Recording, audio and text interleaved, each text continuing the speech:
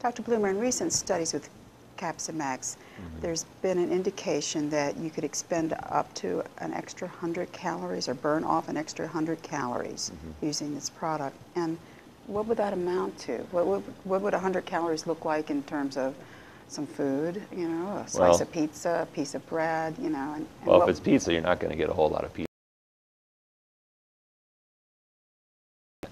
If you're having, you know, your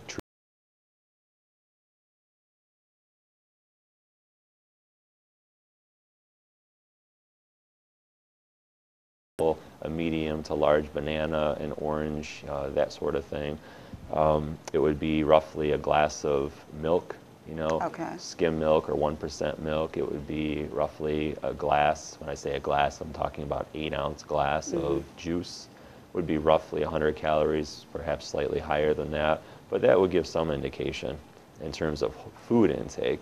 Now, in terms of exercise, as I alluded to earlier, you know, an average size individual training at a fairly high intensity, moderate to high intensity, is probably going to expend roughly 100, you know, 80 to 100 calories per 10 minutes of exercise. We're talking aerobic exercise. If it's anaerobic exercise or resistance exercise, it's probably going to take them a bit longer to expend, you know, that number of calories, but that's really not the main objective of that form of exercise. So that gives some indication of what 100 calories may be in relation to food as well as in relation to exercise. So 10 minutes of exercise roughly would be burning 100 calories. Yeah, based on our work in the lab where we actually measure energy expenditure during exercise, that would be about right. Now granted, a larger person is going to be higher than that.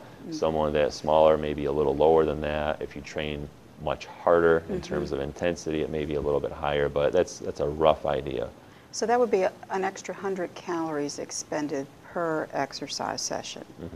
So what could that amount to in terms of weight loss? Well, I mean, something modest, but still weight loss. Yeah, right? I think over time, again, assuming that the effect is maintained over time with the same exposure to the treatment or the supplement, we could see, again, if we factor in that someone's exercising or being physically active, you know, every day of the week over the course of the whole year, it's likely going to amount to roughly about an 8 or 10 pound loss, which is significant indeed.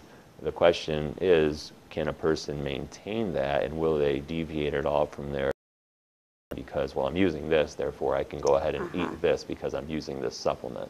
I think that would be a gross mistake. You need to maintain your exercise, maintain the dietary intake, and then use these things as adjuncts to the healthy lifestyle approach. But if you had committed to the healthy lifestyle approach, this could add a loss, as it were. I think so. I think so.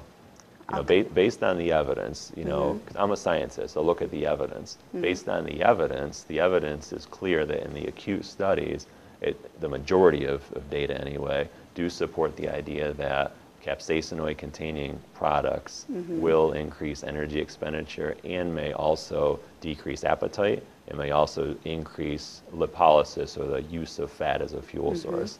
So now we have to take